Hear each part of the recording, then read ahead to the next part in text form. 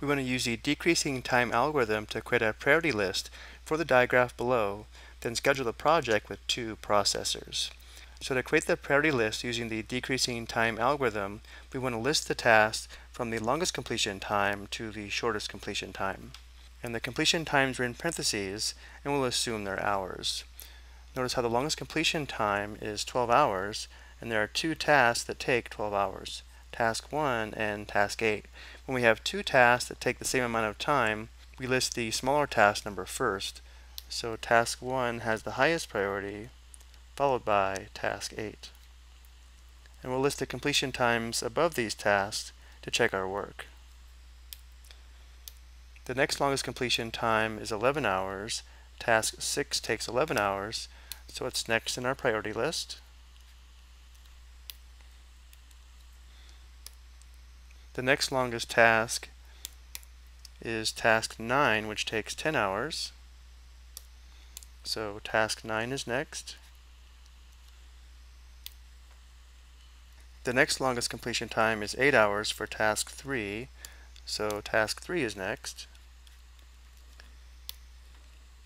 The next longest completion time is 7 hours. Notice task 2 and task 4 take 7 hours. We list the lower task number first, so we'll first list task 2, followed by task 4. Again, both of these take 7 hours. Now we're down to 2 tasks. The next longest completion time would be 4 hours for task 7, followed by 2 hours for task 5. So task 7 is next in the priority list, followed by task 5.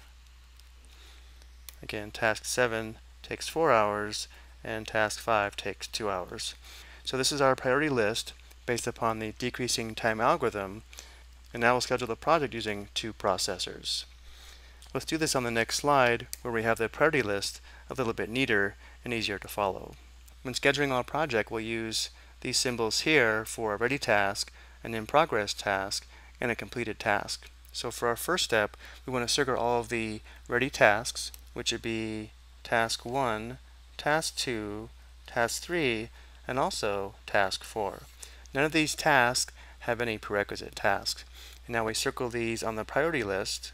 So we circle task 1, task 2, task 3, and task 4. And now we assign the highest priority ready task to processor 1, which would be task 1. Notice task 1 takes 12 hours. So here's 12 hours. And task 1 is assigned to processor 1. So now task 1 is in progress. The next highest priority ready task is task 3. So we assign task 3 to processor 2, which takes 8 hours. So here's 8 hours. Task 3 is now in progress. Moving forward in time, at 8 hours, task 3 becomes complete, so we mark task 3 as complete. The next highest priority ready task is task 2, so we assign task 2, which takes 7 hours, to processor 2. 8 hours plus 7 hours brings us out to 15 hours here. Task 2 is now in progress. After 12 hours, task 1 becomes complete, so we mark task 1 as complete. Notice once task 1 is complete, we have a new ready task, which is task 5. So we mark task 5 as ready.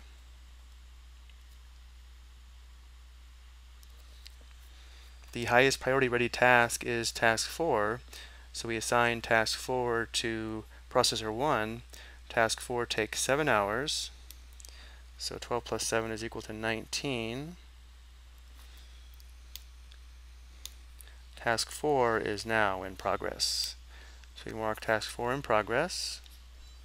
After 15 hours, task 2 becomes complete. So we mark task 2 as complete. Notice when task 2 is complete, we have a new ready task, which is task 6. So we circle task 6. Task 6 is the highest priority ready task, which takes 11 hours. So we assign task 6 to processor 2. We're here at 15 hours.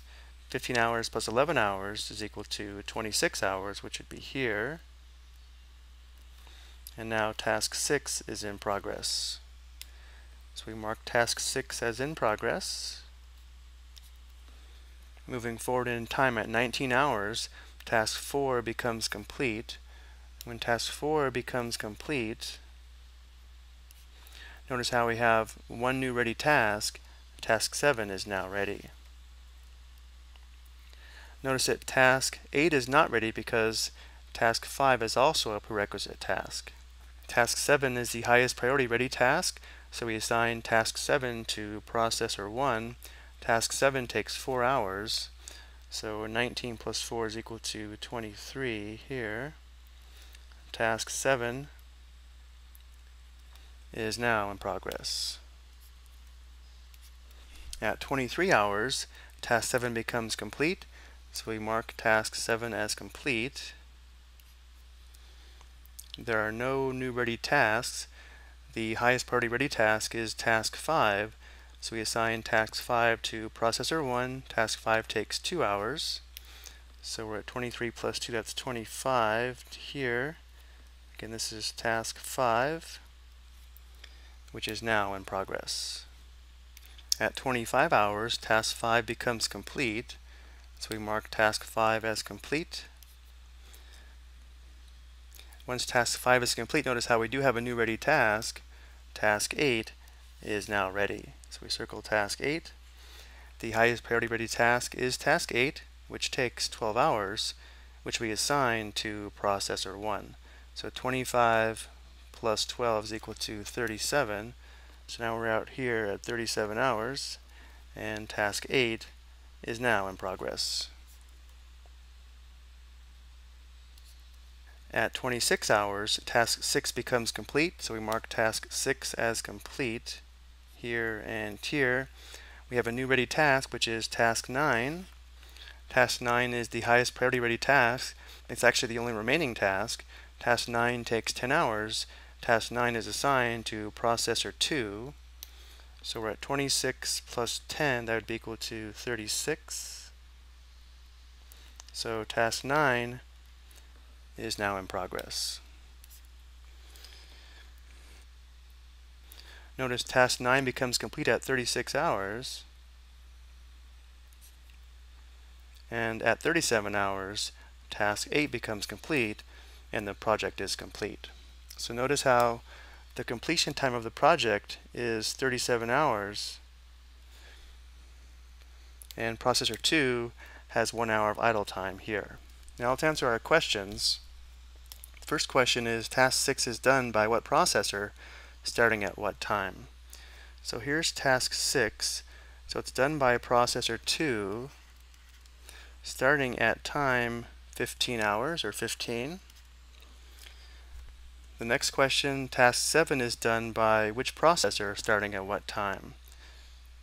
Task 7 is here, so it's completed by processor 1, and it starts at time 19 hours.